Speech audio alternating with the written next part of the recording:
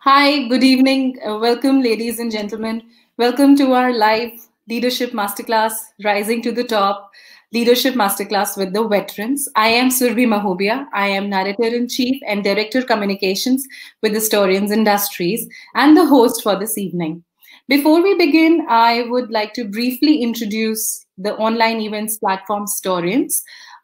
We are an exclusive online events platform by STORYANZ Industries, where we bring experts and thought leaders from all professions, businesses, and industries to share their stories with us and with you. STORYANZ Industries is a lifestyle startup with presence in electronics, healthy living, and inclusive employment market. It is my great pleasure to introduce our speaker today, Lieutenant General Balbir S. Sandhu. Good evening, sir. Good evening. Sir is an Indian Army soldier, sportsman, and leader. Sir lived Army as a way of life for 39 years and held key appointments in all arms operational environment. He served as an instructor at all premier defense institutions, including the NDA and the Defense Services Staff College. Sir has held most coveted appointments and attended all prestigious professional courses, including the National Defense College, besides serving extensively in operational areas, primarily in the Northeast Theater. He held the appointment of Director General of Information Technology of the Indian Army, besides heading his parent corps as Director General of Supplies and Transport. For his distinguished service, he has been awarded Ati Vashisht Seva Medal and Vashisht Seva Medal, along with Army Commander's Commendation Card. As a sportsman, he has represented Indian Army and Indian polo teams in both national and international arenas. Currently, he is the Vice President of Indian Polo Association and is advisor to the President Equestrian Federation of India. He is also a member of the General Committee of Delhi Golf Club. On superannuation, his zeal to pass on his wealth of knowledge, experience, and learnings from the Army with a wider audience encouraged him to work with strategic think tanks, along with becoming a motivational and leadership coach. Sir has also spoken on prestigious platforms like TEDx, news channels, and participated in seminars on supply chain management and national security. He has recently submitted his thesis towards completion of his PhD. Looking at his experience through a corporate lens, Sir has designed programs to manage strategy, human resources, supply chain management, training, and team building. Welcome, sir. Thank you so much for joining us here this evening. It's my honor to interact with you, and I'm sure our audiences feel the same way. There will be a question and answer session at the end, so viewers can write their questions in the comments. Right. Surbi, thank you very much for inviting me. It's a pleasure interacting with you and share my experiences with you. Thank you so much. Thank you so much, sir. Today in this Leadership Masterclass, our topic of discussion will be New Age Leadership. That is leadership in the age of digital and digitization. So to start with, sir, what does it mean to be an effective leader in an environment characterized by increasing digital disruption? You know, one thing which is common is change. Right. I joined the Army as a cadet at National Defense Academy in 1975. I was commissioned in 78, and our generation is extremely lucky to have seen an era when we used to, ring the telephone like this, and then the exchange say, "Hello, sir." Then you say, "Can you get me so?" He says, "Wait, getting you, got you, sir," something like that, and then they will ring back, right?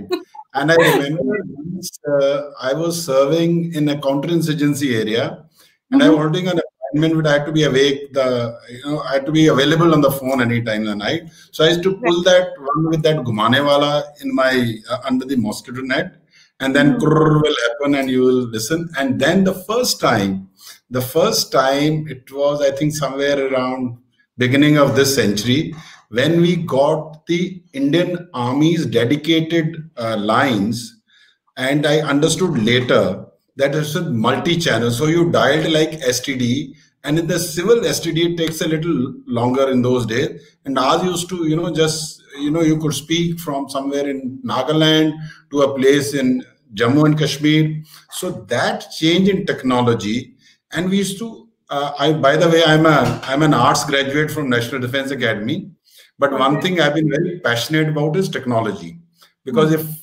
people like us don't learn about it, and I don't have to do it, I have to get it done, right?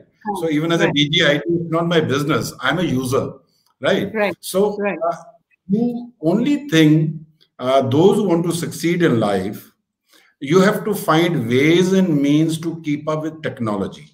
And for last 3 years, post my retirement, wherever I go, in any seminars, in any think tank studies, one thing which can really cut the story short or help you take a faster action to reach the goal that you so desire is technology. And ranging from 3D, Internet of Things, artificial intelligence, they are all very, very interesting. The earlier a leader learns about it, he doesn't have to do it, or she doesn't have to do it. Earlier you learn about it, earlier you understand the application, which is so simple and interesting. I'll tell you an incident. I was there as a brigadier somewhere in a field area. That's the first time. Earlier we used to send a message to a signal center, and we have a teaching where you said, you don't say reference because you have to save words. You say your so and so, keep this, stop, do this, thirdly, tell me, so that you minimize words. And in this, somewhere in early turn of the century, again, this system came like email. We could send on the army lines to our headquarters. So hesitation, our staff would continue to doing that old story. So we were told that this thing has come. So I said, it was a great feeling. In our next meeting, the signal guy says, sir, the only branch which has violated nothing and which has made sure everything goes from their office is so-and-so branch. And I was the most uneducated out of them. The others were engineers and signals and others. So I have been extremely, extremely indebted to technology. I have been extremely, kind of first to adopt it. So those of us wish to multiply, who wish to add value to our organization, efficiency to our thing. Technology gives you a shorter version of doing it. So you have to be saying. Very true. And I'm sure that it's very humble of you to say that, you're not much aware, but I am sure that despite of having such qualified men, it's equally imperative to keep that certain level of knowledge so that, you know what's going on and you're up to date with all the terms and terminologies and, all that jazz that surrounds the technology. As you go up, there are people to help you, right? If you don't have that hesitation to seek help from your subordinates, they're only too willing to help you. And I think there is, in a subject where somebody else is qualified, I have no business to feel hesitant. And it's a very harmonious relationship of learning and then questioning the person on the same field. You told me it should happen this way. Why is it not happening? So, it's workable. It's workable. Yeah. True. So as a leader, I really need to understand that there's that as a leader, when you and leaders in general are, always hard pressed. There are always goals, there are targets, there are aims to achieve. There are year in closing, quarter in closing. It's always a race. Always, not a day goes by when there is no fire to extinguish. So in all of this, how to remain self-aware and not focus on the external disruptions like this. This was a completely unforeseen situation that the world is facing right now. So what do you have to say on this? Okay, let me tell you one thing. When I was directing staff in Staff College, just for the information of the viewers, People come there with, after qualifying an exam, somewhere in the middle of your service, you are a major. And everyone, this is the first step to, separate some officers from the others in terms of qualification, and that enhances their employability. And they do all start aspiring to become, pick up higher positions in the Indian Army. And I used to tell this group of people, I said, listen, guys, we have a syndicate of 8 or 9 boys, officers, and I was a colonel, they were majors. I said, let one thing be very clear. All of us are keen to go up in life. All of us are keen to become generals. And let's not have any let's not pretend anything about it. However, there are two ways of doing it. There is one person who says my organization must grow and I should get the byproduct. And that byproduct should make me general. So if the byproduct has to make you general, the organization has to really grow. Right? There's another person who says, I must become a general. I don't mind the organization growing. Right? He's not anti-organization at all. So my take is the organizational goals and the targets given to you, be it in the corporate or in the military or in the civil services, are supreme. You can have no compromise. And let me tell you one thing, those of us who do those things well and who do them with passion, you learn. That's also a way of your self-awareness, self-learning. I always feel when you're young, when you're early in service, and as you grow up, there are different things you have to learn.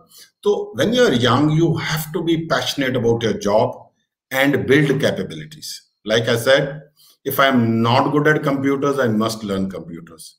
If I need to be in a place which needs physical fitness, I get up half an hour early, get physically fit. I was at an appointment where I had to work 14 hours on the paper, a lot of paperwork. So that's the time I told myself, I cannot afford not to do exercise. So all that it involves is getting up half an hour early. That's it.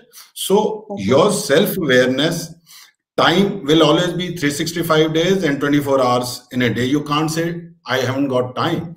You haven't been able to prioritize it.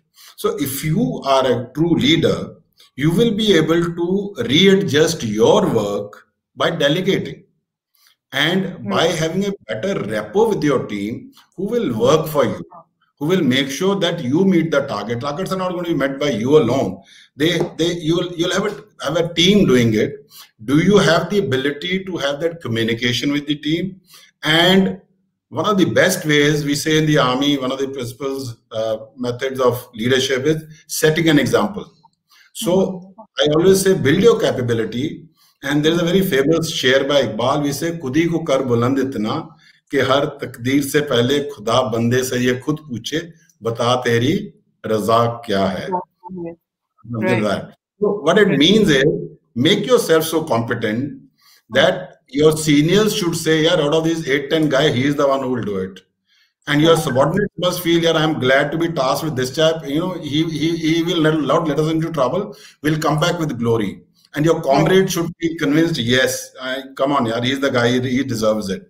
So that comes by building your competence.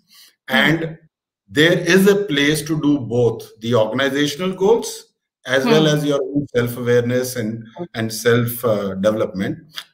So it's doable, I feel. I feel it's doable. And one has been lucky to do it, but that's the way. Yeah. You spoke about delegation, and I feel that delegation is the hardest job. After becoming a manager and then further growing up into a leadership role, I believe that delegation is the hardest job because that requires you to trust others, have trust in people, and trust enough that they maintain a certain standard, because it's not just it's not just work, because it's your reputation at stake, your team's reputation at stake, your organization's goals are going to get hampered if things don't fall in place or don't happen as per the plan. How can someone come over their trust issues? How can someone trust someone to do the job for them? Overcoming trust issues is a very hard thing, क्योंकि it's easy ना कि यार ये 3 दिन लगा के करेगा, मैं खुद करूंगा, मेरे से 1 दिन में हो जाएगा, तो मैं खुद ही क्यों ना कर लूं? Okay. So how do you overcome that? See, I'll tell you. One is leadership is a continuous process, right? I agree with you.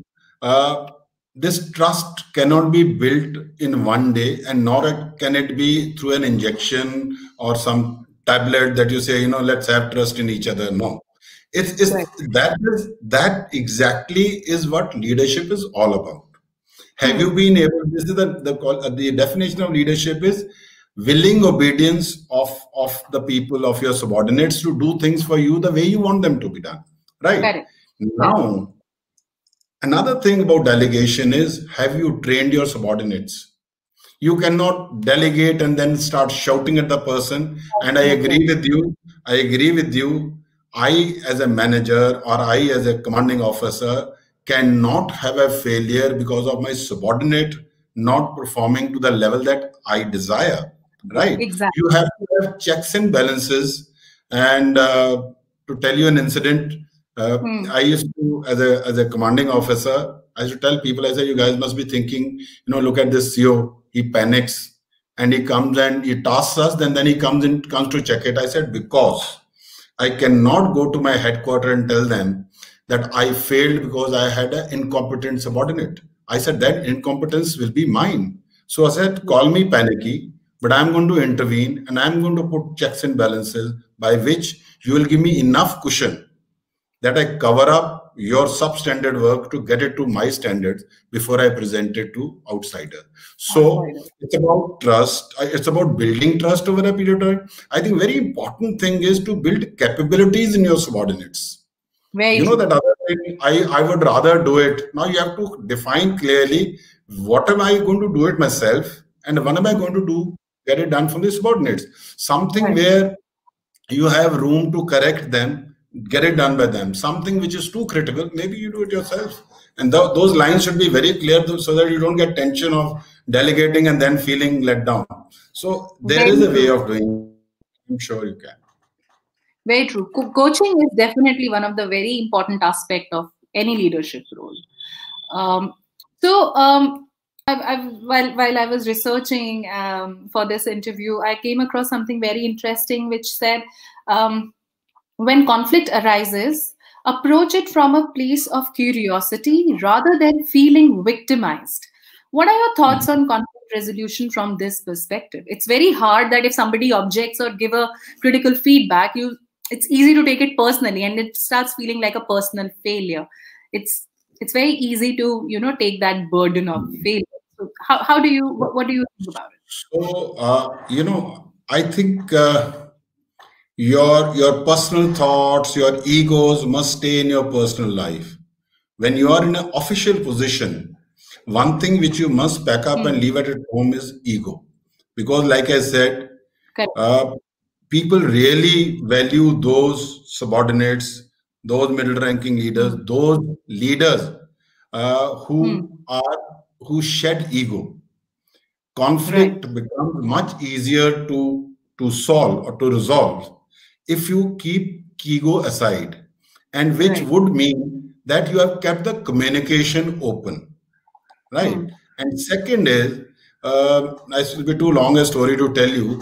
The sum total is, in an organization, you are lucky if people criticize you and tell you your shortcomings. Half the people, as they grow up, they become such terrors that the subordinates do not have the access and the guts to tell them that this is wrong. Those subordinates or peers who tell you what is wrong with you is there for your benefit, and you should be able to sift it out. Who is saying with a view to just trouble you or let you down, and you thank that guy also, but don't listen to the person. So I think in an organization, if you keep ego aside, you will be able to have much better conflict resolution. Second is, you do not always have to follow hierarchical structure or line of thought. You have to have out of the box thinking. You have to have out of the box thinking. Sometimes somebody probably doesn't get along well to get resolved by the immediate senior or somebody. So maybe you're going too down or something, but you can't do it overnight. You should have had built that culture where people expect you and people understand you. People, your immediate subordinates feel secure about you going too down. I'll tell you, when I was the Director General, Supplies and Transport, your Major Generals are your ADGs. And then you have brigadier and a colonel also. A major general has a lot of important job to do. So he'll come to you with a file and you raise a question. He says, sir, I'll get back to you. Because I know that he has to go and ask that colonel because this man is handling 5-6 portfolios. So I told them one day, I said, yeah, listen, why don't you send that colonel to me straight? And so we reached a stage where, I mean, these are very good guys. All of them risen to the next rank. And I used to really thank them. I said, the way they work. This will write on a file recommended for your sanction. Major or a colonel so-and-so is carrying the file to explain it to you. You know, they were absolutely secure. Right. So conflict resolution can be as much by conflict prevention so that you don't allow the conflict to happen on frivolous issues. And if you have the confidence of your subordinates, and as you go up, I'll be speaking later as well, you have to feel great about your subordinate, and if they trust you, you will be the biggest conflict solver in your team, and conflicts will be there, but if you have this kind of a rapport, I'm sure you can resolve. Ego, keep your ego aside. I was about to say this, and I think keeping ego aside has to do a lot with self-awareness. So this exercises of self-awareness should never be out of syllabus for their entire career span. Yeah. So have you ever used any conflicts to bring teams together or align the team with your goals? Because there's always a silver lining to every conflict. There's always something beneficial come out of conflicts, and it's mostly usually good for everybody, the team, the organization, the aims, the goals. Have you used any conflicts in your favor? See, I'll tell you, long back, this is a management theory which somebody once I went before we do a course in MAO, a senior command course before we take over command of units. So I contested this theory of, at times they said, create conflict and competition to get them to perform better and get together. I feel in a team, especially in the military, and so should it be for the corporate, because I always say corporates are always in operation. We are sometime in peace and other times in war or in counterinsurgency. I feel it should be incidental if the conflict results in bringing two teams together, which it should happen. Suppose there's a conflict between two sub-branches of your organization, and by resolving the conflict, you use that thing to again get them socially and otherwise together. That is absolutely doable and one must do. But to have or to be looking from the side at a conflict to get them to perform better, I wouldn't like to do that. But yes, if you are able to create a social and personal rapport between two groups or two people, thereafter enhancing efficiency of your organization and being able to tell them, okay, listen guys, you know, I've been another advocate of a thing called win-win. Let's not play zero-sum. In India, I have seen probably, you know, either as a culture or whatever, we say for me to go up, this person must come down. You don't know that there is a place for both of you to go up. And I've been a great beneficiary of this. Once in a conference with our general, I was a colonel. So I said in my part of the briefing, I said, I've done this, thanks to A, B, and C, because they've been great support. This. I spoke 2 minutes, and after that, they said, sir, I was a little senior to them. They said, sir, this is the first time we've seen we are your contemporaries or so-called rivals. And I said, I'm not a fool. I said, that chap is smart enough to understand that I am producing the goods and I have been able to utilize your services. And I said, there is no competition between you and me. You are on your own. I'm in my own field. We all can grow. God was kind that. So I feel you can grow by creating a healthy competition, by reducing or minimizing or resolving conflict, and thereafter have your team going at a faster pace. Very true. Also, I believe that it has a lot to do with the insecurities that creep in as you grow up, because uh, the gully narrows down. Basically, there are not many people, and you are not you're not irreplaceable. Basically, even no matter how at the top you are in the hierarchy, you're always indispensable. So. I think it has to do a lot with insecurities that also come at that point in time. You see so much inside and outside of the organization that you mostly start understanding what is wrong with you and what is wrong with others and what can work and what cannot work. It might be a little difficult. It might be a little difficult to follow what I'm saying, but you have to taking stock of yourself, right? Cannot have your ambitions not matching your capabilities. There's something known as assessment, right? Remember, you must look inside and tell yourself, if you don't deserve to be the CEO or a general, be happy with a brigadier or whatever next rank. And happiness means a lot more than just your financial state, or you're just going up. I've seen people going up and then landing up only in hospitals and getting abused because of their incompetence, right? So I feel one is your ambitions. You must be honest to yourself to match your ambition with your capabilities. Two is, I think, especially at the middle and the lower level and not at the higher level, your sole ambition should be competence. Let me become so good. Let me become so good. If they don't promote me, the loss is theirs. Otherwise, I'll go in for an alternate course of action. I am confident. I have set my ambitions to a level. I've seen a lot of people who are very happy, even at the level of retiring as a colonel. There are a lot of people who are unhappy retiring as a major general because he thought he should be going that way. So I feel you should never feel insecure. You have to work towards that. And if you continue to build competence, it will give you more security. And then, of course, if you are an organization person who's contributing to the organization, let me tell you one thing. The top hierarchy doesn't find too many competent people to hold leadership positions.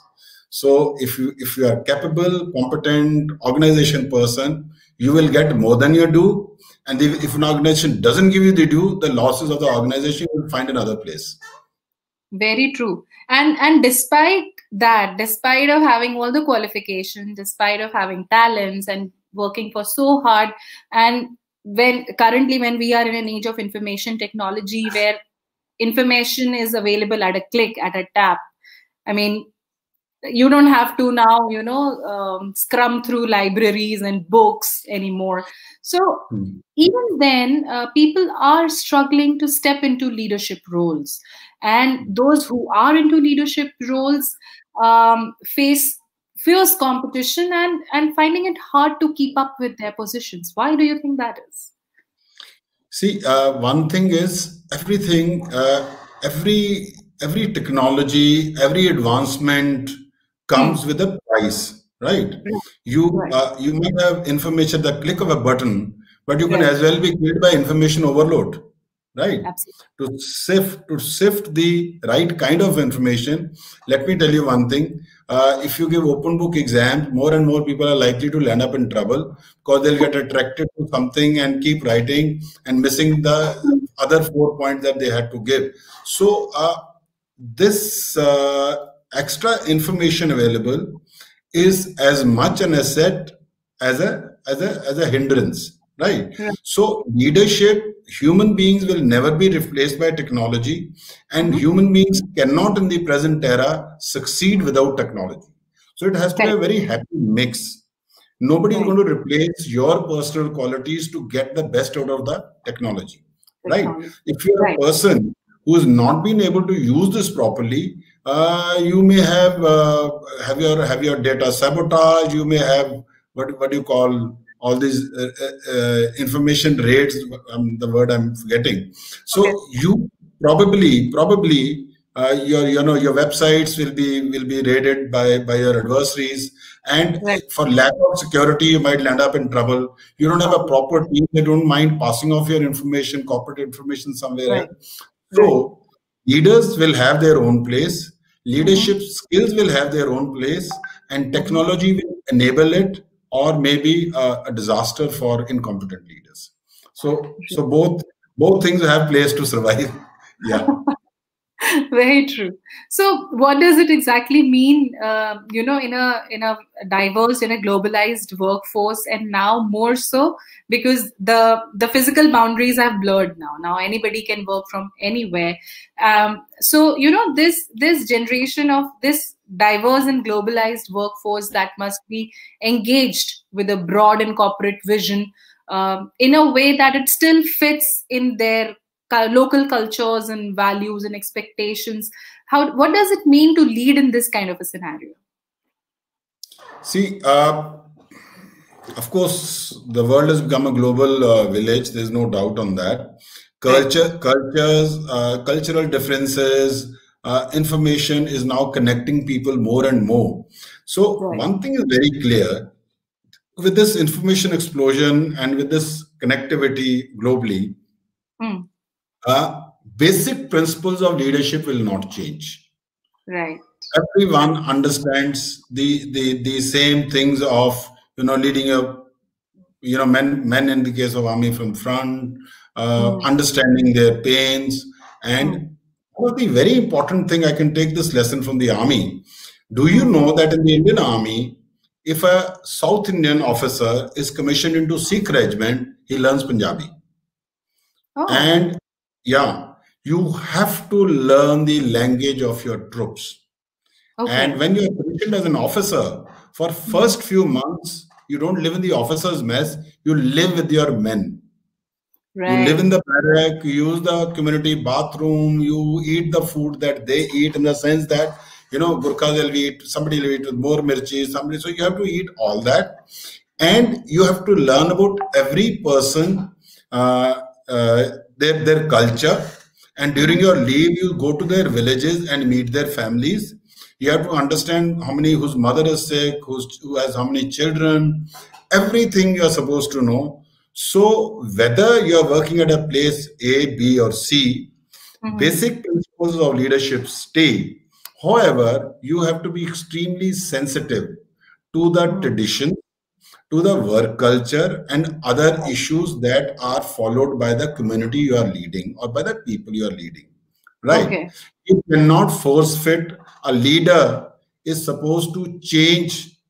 His or her goal is only efficiency, output, and achievement of goals, be it in the military, on the corporate, or anywhere else. But working environment must be conducive to the larger population, that is the team. So the person will have to learn the culture, the Hmm. work culture, the overall culture, develop a rapport whichever way you can. You are going to get much more output out of it. And people globally, anywhere, are emotional, and Right. relationships are important in leadership, and it Right. cannot be a mathematical kind of tasking and output stuff.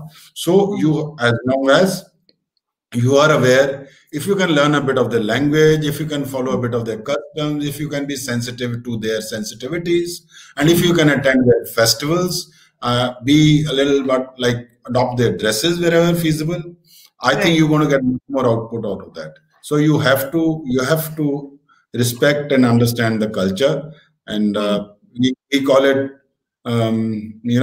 officer subordinate relationship, and Right. that has to be it has to have its own sanctity, Right. because the buck stops with the leader. So it's the Right. leader who has to transform, change, than others. Yeah. Very true. Very true. So, in your 4 decades of experience, you must have come across many generations of officers, soldiers, and colleagues, and you must have seen the era from activism of 70s to liberalism of 90s and now to millennials.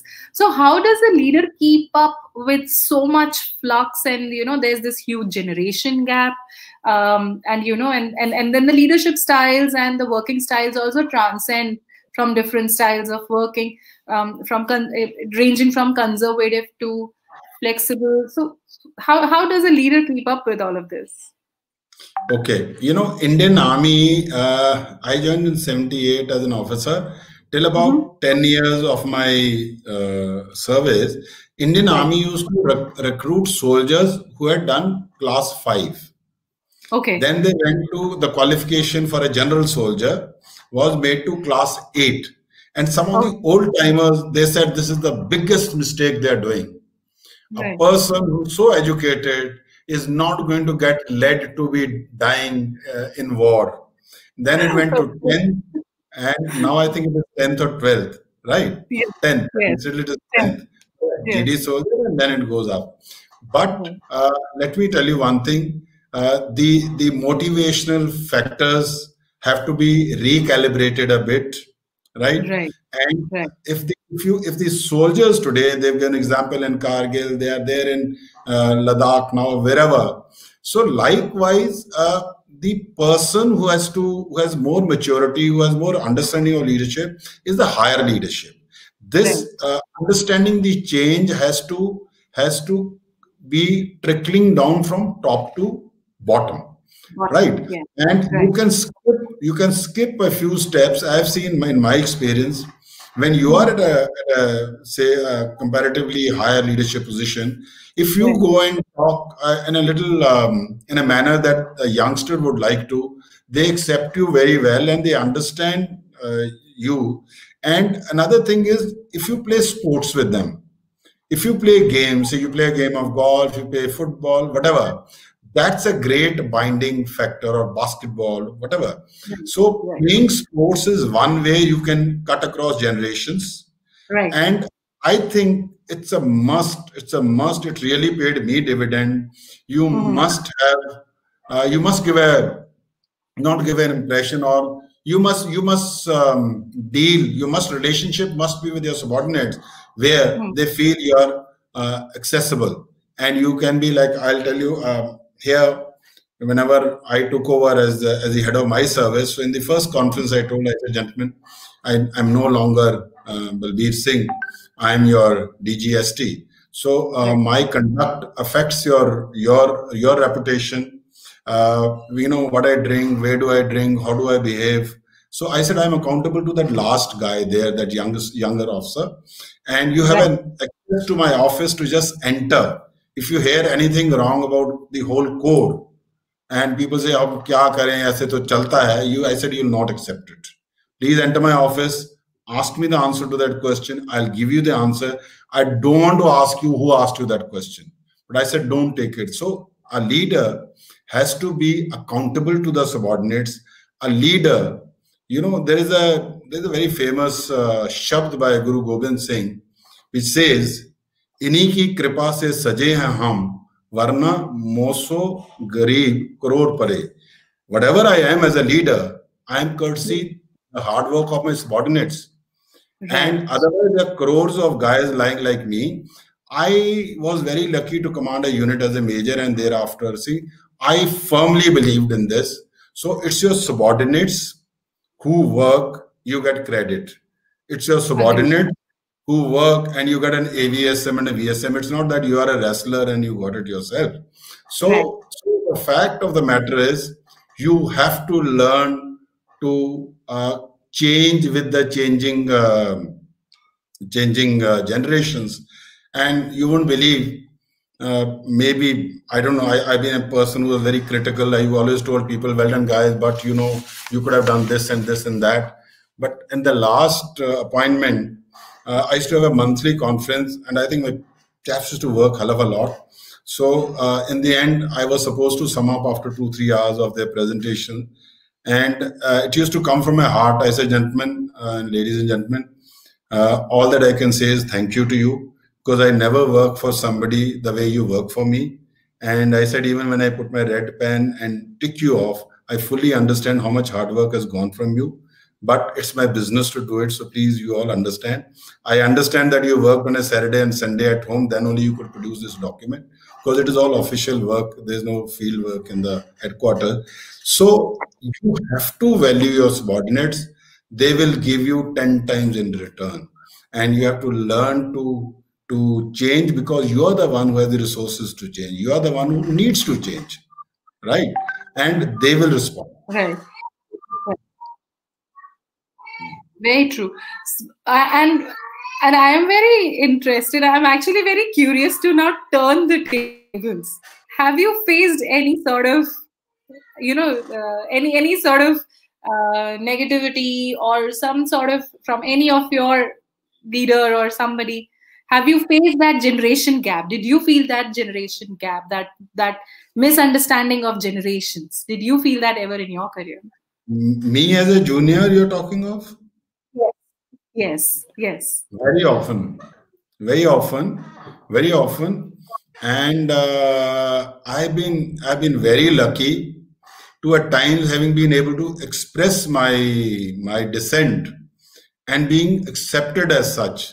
So, when I was retiring, Right. in all my dining out speeches, we have a number of places to go. I said, I stand today not to thank those, who reported very well on me because I worked for them.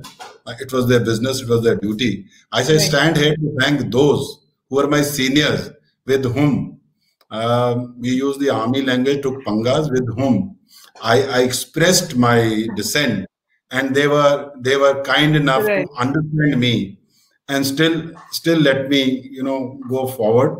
So I somehow have felt that, especially in the armed forces, you have a lot of room to play, provided you are competent. Your competence will be respected. Your dissent will be respected if you are competent. You're doing 10 things for the organization where they appreciate you. So they will take some dissent from you. Like, since I ride, a good horse will always buck, right? So you have to be ready to come down. I had maximum falls from one of my best polo ponies, because I used to never exercise her too much. And whenever at times I'm practicing with a little relaxed thing, she would buck and I'll come down. And once I landed up in the hospital for almost 5 days with my back swollen. So I have felt it, but I've been very lucky. I've been very lucky that whatever I expressed, people accepted it. Once one person said, no, you are so frustrated today, and now you'll tell me, no, this army is useless and my son will not join army. I said, no, sir. Army doesn't become useless. I have never felt it that way. I shall never feel that way just because one odd general in the Indian Army behaves in a certain manner. So it was so sweet of the person who accepted it. I was a little colonel that time. So army gives you, and let me also tell you the converse. Once when I was a commanding officer, one captain one day, shouting at someone, and I came from outside. I said, come into my office. And he tells me, no, sir, I'm being bullied by so-and-so, so-and-so. And, he hinted, and because they're your friend, I said, who said they're my friend? I said, firstly, stop, don't raise your voice. And I told him, I said, you have a right to behave in this manner. So at the end, I felt so good that day that I never lost my shirt on him. And he was shouting, literally shouting. So probably as you grow, you have to have the maturity to take dissent. That helps you. And good leaders will accept dissent, and the same person will give you 10 times more respect thereafter. So that's it. Very true. Very, very true. Very true. My next question is, how does leadership shift to deal with the business environment? With where rapid technological changes have exponentially shortened the shelf life of products and processes. Technology has a major role to play in it. That are now everything is so fast paced. Gone are the days when there is a product launch or anything used to take months and months, and abhi to you decide in 15 days ki 15 दिन बाद हमें ये campaign launch करना है, and everybody is like all hands on deck and working 24/7 for next 15 days to get that campaign live, that product in the market, right on the shelf in the shops. So how does the leadership deal with this kind of an environment? I feel, like I said in the very first opening question, Right. something which is common is change. Yes. It's Yes. change. So those who do not foresee a change, army mein there's a principle of warfare called forethought and planning. Okay. Right? A leadership must have the ability to think ahead. Right? What tools do you use? If technology is available, tomorrow you have 10 rupees, and the leadership which is bright is not going to spend on the past. They say the next, those armies which fight the next war as the last war are bound to lose. The next war will not be like the last war. Right? So the operational competition and the cutthroatism in the corporate world is much more. So those leaders, the leaders have to dedicate time for perspective planning, forethought and planning. It is your business to probably divert resources to futuristic thinking. Right. And I'm sure you might be beaten twice, but you can't be beaten every time and expect people to probably outdo you somewhere. And what China has done in the last 40 years is just that. They could think ahead. They could think 40 years ahead. And they could create, some simple minor changes at times can be game changers. Correct. Right. Hire the leadership. At times you have to look at minor changes which immediately change the margin of profit or thing. So technology and dedication of time to forethought and planning and perspective planning has to be part of your process. You cannot sit on laurels of status quo. Very true. Very true. Very well said, sir. Now, since the turn of the century, the speed at which the businesses have been accelerating has been really fast, and the businesses are going very rapidly, exponentially. But a disruption like COVID-19 has fluttered the economic systems massively. Businesses have shut. People have lost their jobs. There's so much unrest in the economies world over.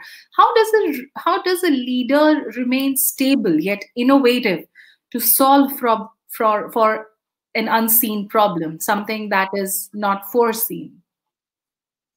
See, I think it'll be untrue or unrealistic to have expected the leadership of 2018 and 19 to understand that there'll be some pandemic like this. However, we have a thing called contingency planning. Correct. Right. And in the corporate world, you call it risk mitigation strategy. Right. So in the army, we work on the concept of just in case. Just in cases. If it happens this way, what are my resources? If it happens this way, what are my resources? If this bridge breaks, what are my resources? Right. So as a result, you put in much more resources to cater for the contingencies and risk mitigation. Whereas in the corporate world, since the margins are so thin, they talk about just in time, especially in case of logistics. So you try to minimize reserves. You try to say, don't bother. If it happens that way, so it doesn't matter when it happens, we'll see.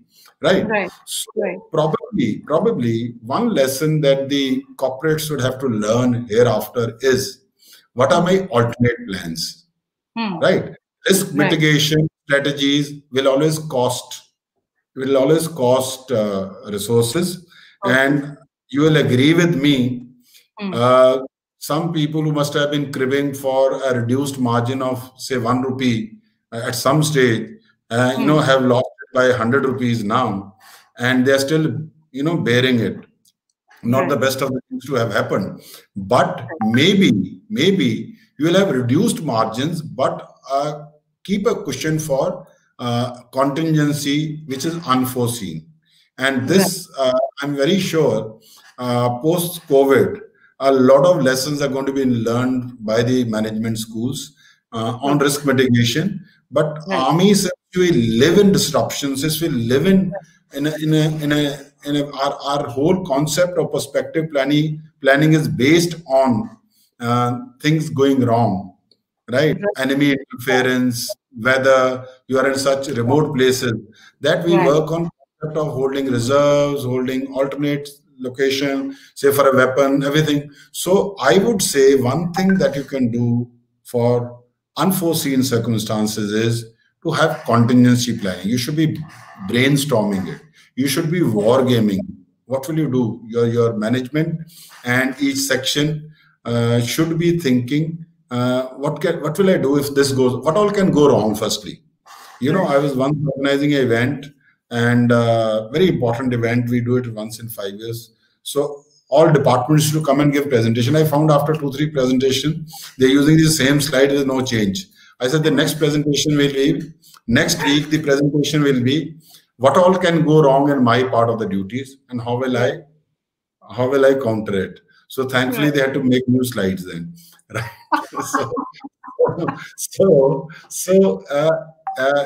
एक management में there's another thing called hope of success and fear of failure.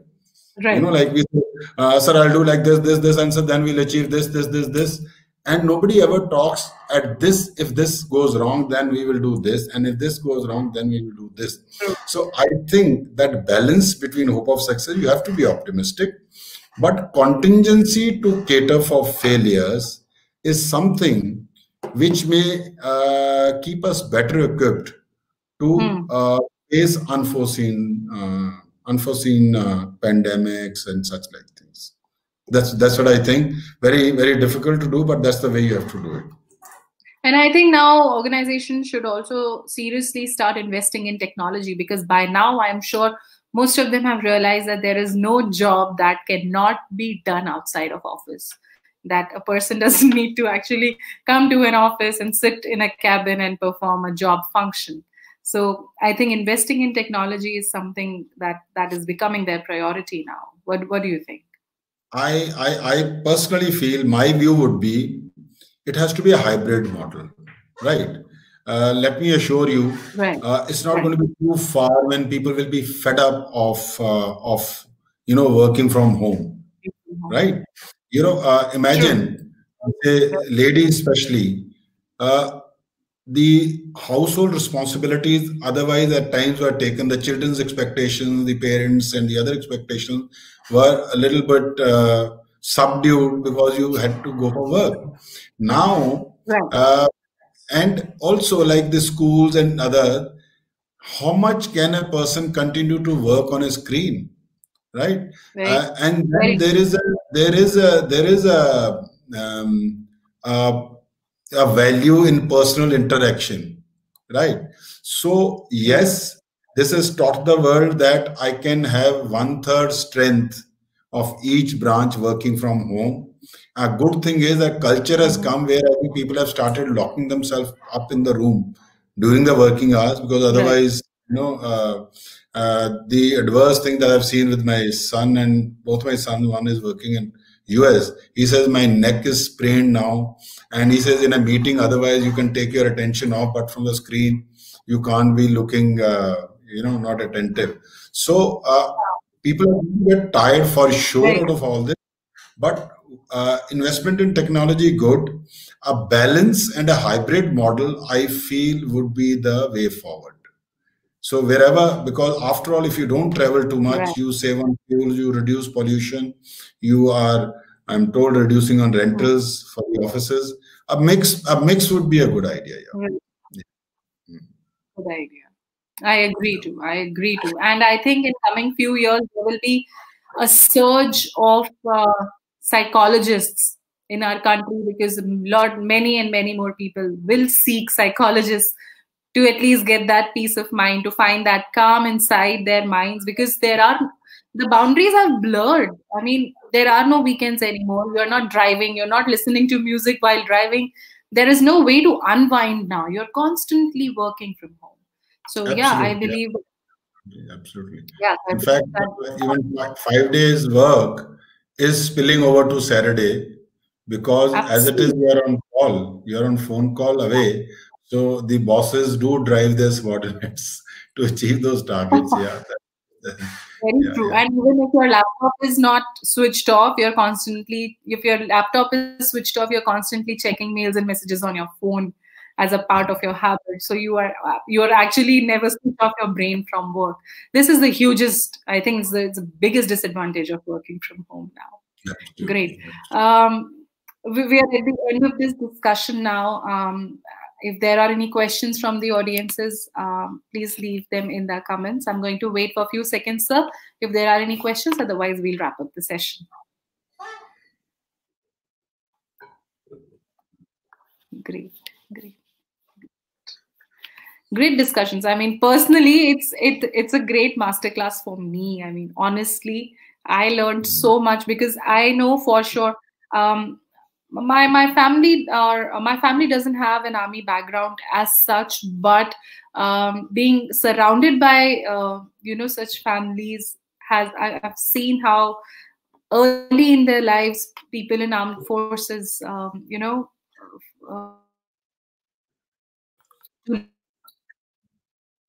right from leading a small troop of men to leading the whole organizations. It's a gradual growth in the leadership level as well. So that's It's a, absolutely commendable. it's What? a, How it's big a, was your first group when you led?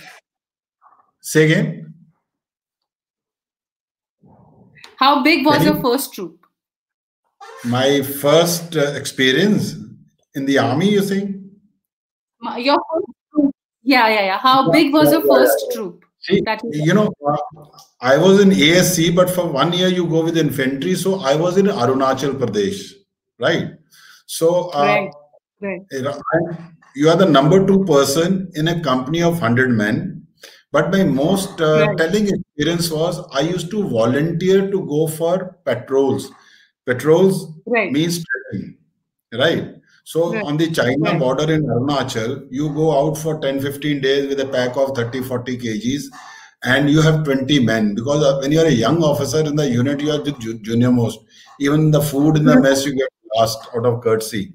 So right, I used to enjoy going out with those 20, 30 men and living in those huts wherever we used to see. Otherwise, we used to have those small bivouacs made out of our ground sheets.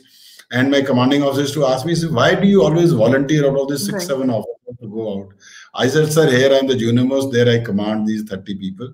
And that was one of the most enjoyable thing, most learning experience.